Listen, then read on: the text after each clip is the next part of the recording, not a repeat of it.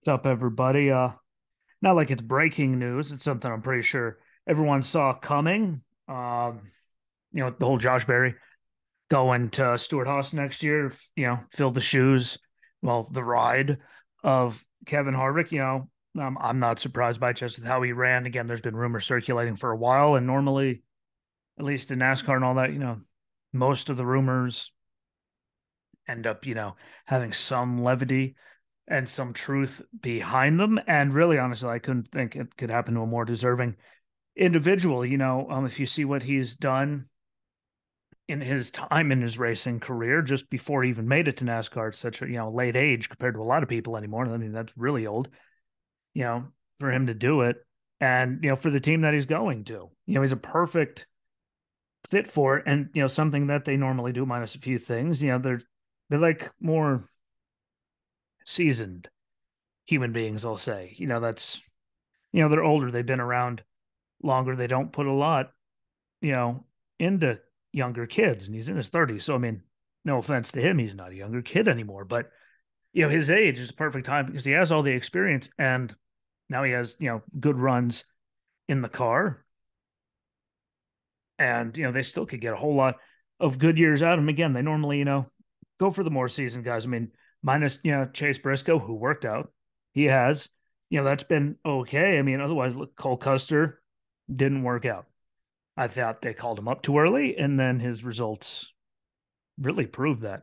And, no one can deny that.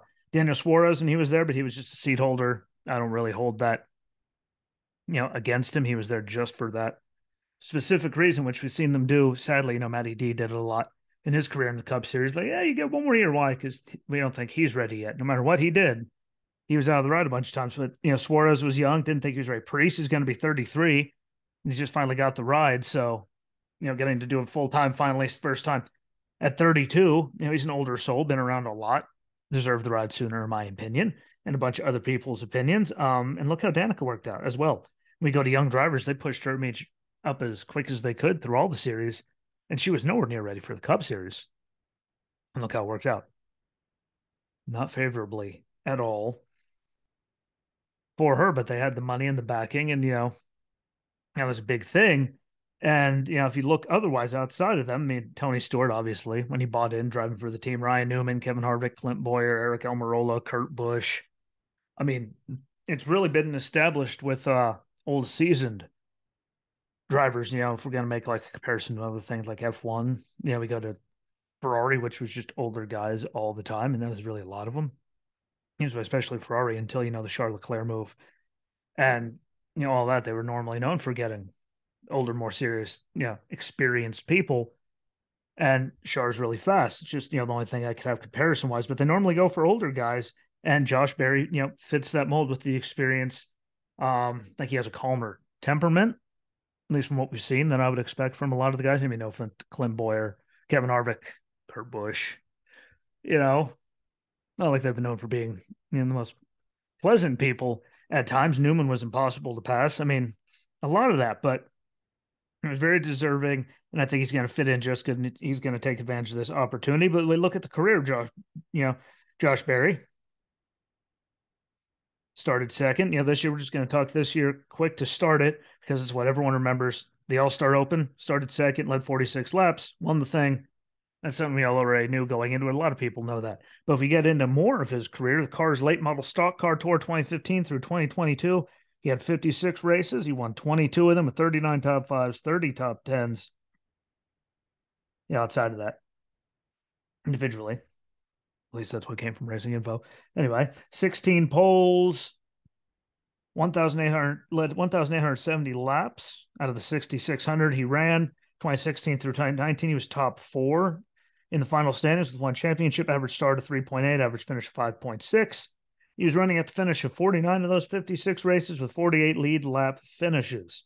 The car's pro late model tour, only 4 races, but one top 5. All 4 races, he finished in the top 10. One pole, average start of 5th, average finish 7.3. He was running at the finish of all 4 of them, was on the lead lap for 3 of them, which is still impressive even at that many. NASCAR K&N Pro Series East, 3 races, 1 top 5, 1 top 10, average start 8.3, average finish 14.7. He's running at the finish of all 3 of them, 2 on the lead lap. ARCA Menard Series West, one race, one top 10, started 11th, finished 8th. ARCA Menard Series East, one race, started 7th, finished 2nd. ARCA Menard Series, one race in 2018, one in 2022. You got one top 5. Both finishes were in the top 10. An average start of 6.5 and an average finish of 6th. And then we get to the ones that everyone gets to actually see on a weekly basis, just because the TV schedule, they don't have to move anything around.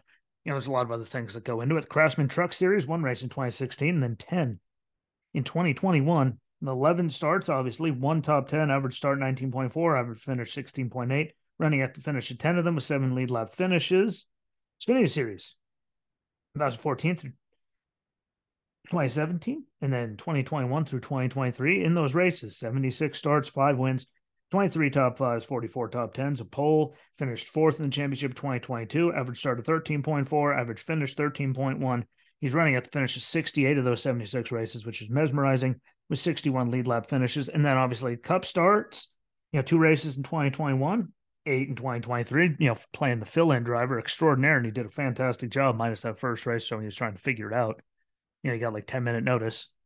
I don't hold that against him, but 2021 average start was 26.5, average finish 28th, running at the finish of both of them with 1 lead lap finish. And then this year in the stuff we saw, 1 top 5, he damn near won that race in those 8 races. 3 top 10s, average start 25.8, average finish 18.9, running at the finish, all 8 of them with 5 lead lap finishes.